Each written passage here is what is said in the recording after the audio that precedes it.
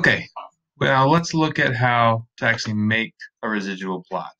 So right here on part D, it says use your calculator to make a residual plot, and then sketch it and talk about what it tells us about how well this line fits in the data.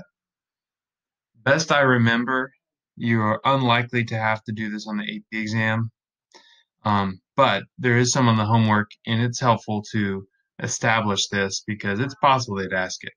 So if we go back to the data, what we'll first need to do is plug this data in the calculator just like you have for all the other problems with linear regression. So I've already done this, so to save some time, we put the first line entirely in L1, percent return that is, the second line new adults in L2. I'll show you where I got that plugged in. So here's L1 and L2. So if I go, excuse me, to Zoom 9, does nothing because I forgot to actually show the scattered plot. So let me clear out my y equals here. That's unrelated to this problem. Go to the stat plot, second y equals, turn this plot on. The scatter plot, which is what this is right here, that's good. L1, L2. Okay, so we're ready to go. We'll hit zoom stat now, and we see the scatter plot. But to do the residual plot, we'll have to do it a little differently. First of all, if you remember, a residual is the observed minus the expected. Okay, we have the observed y values right here in L2, but we need to figure out the expected values. That means what did the linear regression, what did the line that we got using linear regression say they thought the y value would be at all these x values. So I'm going to hit stat, calc, and then do my linear regression.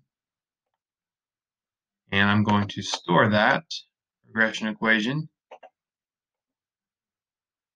Let's see.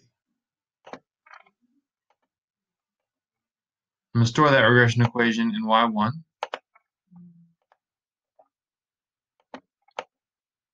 Okay, so there is the linear regression right there. There's my y-intercept, there's my slope. So in my opinion, the simplest way back here in your data to get the expected value is to go over to L3, go up to L3, and then hit enter. Because what we wanted to do is to plug all these x values in L1 into the linear equation we just got from the regression.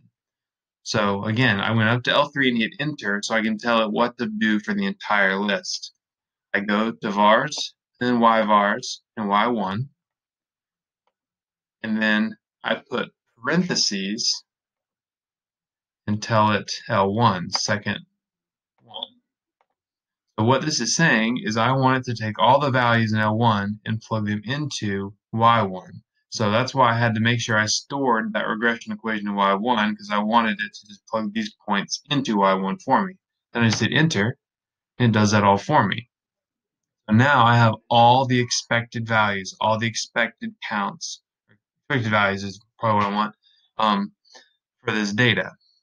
So now in L2 I have the observed counts for each of these, and in L3 I have the expected. So to get the residual, I'll go over to L4, go up to where it says L4 and hit enter. The residual is always the observed, in this case is L2, minus the expected, which is in L3. I tell it I want this entire list to be composed of L2 minus L3, hit enter. So now I have the residuals in L4. So this gives me the residuals for all of them individually. So if I want to do a residual plot, I want to plot the same x values I did before, L1, but instead of plotting L2 as my y values, I want to plot my residuals, L4, as my y values. So I go back to stat plot, and when I go into my plot, I have to change it so that the y list is L4 instead of L2 because I want the residuals. So I'm using the same x values, but different y values. I'm going to hit quit, and hit zoom 9 again because it'll be a different plot than it was before.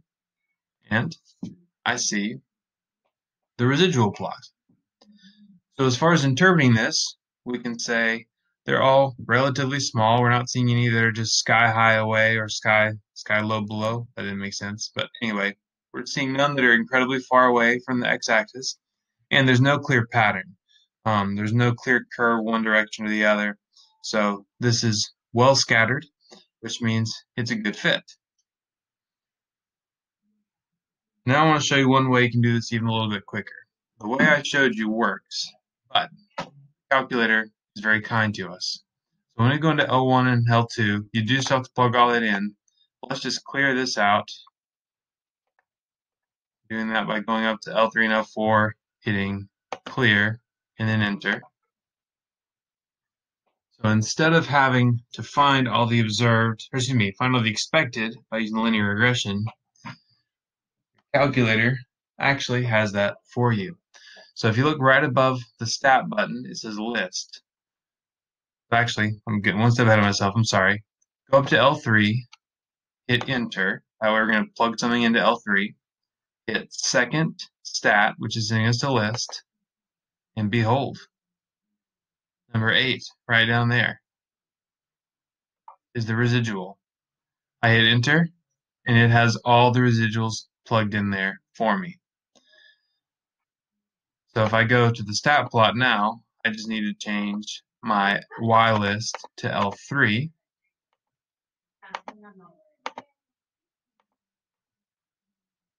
Hit zoom 9, and I see the exact same residual plot. So that's the way to make a residual plot in your calculator.